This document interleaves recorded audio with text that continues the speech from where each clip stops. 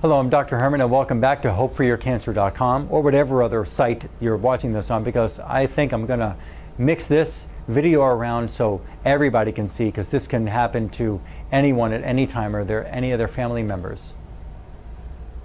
I talked about in another video about Mycoplasma, a little kind of bacteria. It can mimic Lou Gehrig's disease. It can mimic multiple sclerosis. It can even be found causing human stomach cancer.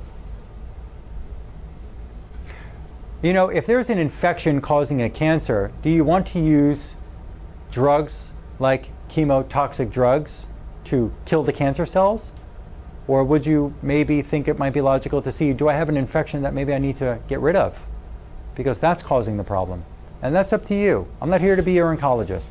I never said I was. I'm not here to treat your cancer. I'm not here to fight your cancer. I'm here to look for causes of your condition and help you eradicate those causes so your body can come back to life. Okay? Reverse cancer naturally. Mycoplasma infection in gastric carcinoma and its effects on the malignant phenotypes, malignant stomach cancer cells. And there's an article here, excuse me, there's too many different Asian names I can't pronounce right now, but this Mycoplasma infection has been postulated to play a role in the development of several types of cancer. Mycoplasma in gastric cancer, immunohistochemistry assay called the PCR testing, polymerase chain reaction, PCR testing, were performed to examine the Mycoplasma infection in gastric cancer tissues. Mycoplasma infection in gastric cancer tissues was revealed, and statistical analysis indicated a significant association between mycoplasma infections, lymph node metastasis, Lawrence classification, TNM stage, and the age of patients. Mycoplasma hierhinus, is it called, or hierhinus, promoted tumor cell migration, invasion, and metastasis in vitro and in vivo. So it creates cancer, it makes the cancer metastasize, it causes lymph node metastasis. This bacteria caused the cancer. Gastric carcinoma specimens in stomach cancer. 61 freshly resected specimens from patients with gastric carcinoma were collected in the Beijing Cancer Hospital in Beijing, China. Informed consent was obtained from each patient, and the study was approved and supervised by the Medical Ethics Committee of Peking University Cancer Hospital and Institute. Within 30 minutes of removal, cancer tissues were transported to a laboratory in an icebox and processed on a petri dish. And they talked about some more technical things here, but everything was done to the T to make sure that they could not have any kind of tainted specimen. Okay? And what they found here was that the Mycoplasma infection was in the cancer tissues. Let's just get down to the bottom line here so I can read you just the main points here. 39 samples were positive for the Mycoplasma infection. Among them, 19 were also positive for a second type of Mycoplasma infection. So 39 of the 61 were positive for one kind of this Mycoplasma bacterial infection, and the other 19 had two of these kinds of bacterial infections in them. This finding was confirmed by sequencing of the PCR amplified DNA sequence analysis and followed up and revealed that there was significant association between Mycoplasma infection and lymph node metastasis. There was more lymph node metastasis in Mycoplasma infection group than in the non-infected group. That means that the bacterial infection that got in the body is making the system worse and the cancer is worse. More Mycoplasma infection was observed in diffuse type gastric carcinoma than in intestinal type. In addition, older patients were prone to be infected by the Mycoplasma. Mycoplasma hierhinus, I don't know the correct pronunciation, excuse me. It promotes tumor cell colony formation, migration, and invasion.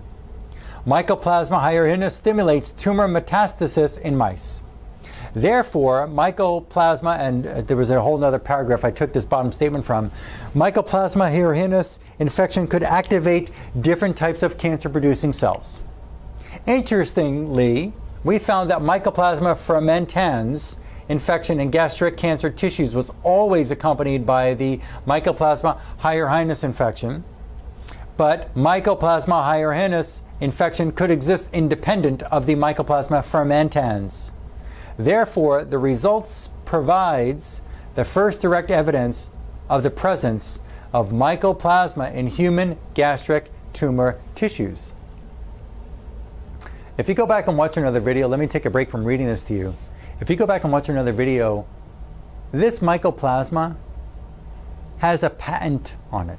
This bacteria called Mycoplasma, there's over 200 species. 195 of them don't cause disease in the human body. 5 of them can cause disease like AIDS, cancer, multiple sclerosis-like symptoms, Lou Gehrig's-like symptoms, rheumatoid arthritis, respiratory disease, Alzheimer's, Parkinson's. There is a Japanese scientist who works for the US government who holds a patent on this bacterial infection. Research has shown that they're putting it into as a secret ingredient in vaccines, in certain foods. Long-term Mycoplasma infection of cultured cells was associated with chromosomal instability and promoted malignant transformation. Persistent infections with Mycoplasma genitalium and Mycoplasma aeruginosus induced malignant transformation of benign prostate cells and increased migration and invasion. Did you just hear that? This infection took benign prostate cells and turned them into malignant prostate cancer cells. Wow. Moreover, Mycoplasma infection reduced p53 activation, and p53 is a tumor inhibitor found in our body. So it reduced, this bacteria reduced the tumor inhibition strategy by the body and made more fibroblasts form and made more cancer cells form. It transports in a certain method. You don't have to know about that. They demonstrated that its way of transferring to parts of the body promotes more gastric cancer cell invasion and metastasis. And the infection of Mycoplasma may contribute to the development of gastric cancer-induced malignancy phenotypes. So the conclusion is, and we're on the last slide, thank you. The conclusion is, in summary, we have successfully detected that Mycoplasma, 2 different types of Mycoplasma, in gastric tissues, and for the first time found the correlation between the Mycoplasma infection and the clinical pathologic characteristics of stomach cancer patients. Tumor progression, tumor growth, cancer creation, all because of this bacteria called Mycoplasma. So you have a decision to make after you hear this information, and you can do more research. Maybe you want to ask your oncologist if they ever heard of Mycoplasma. Ask them. They're on your team to help you.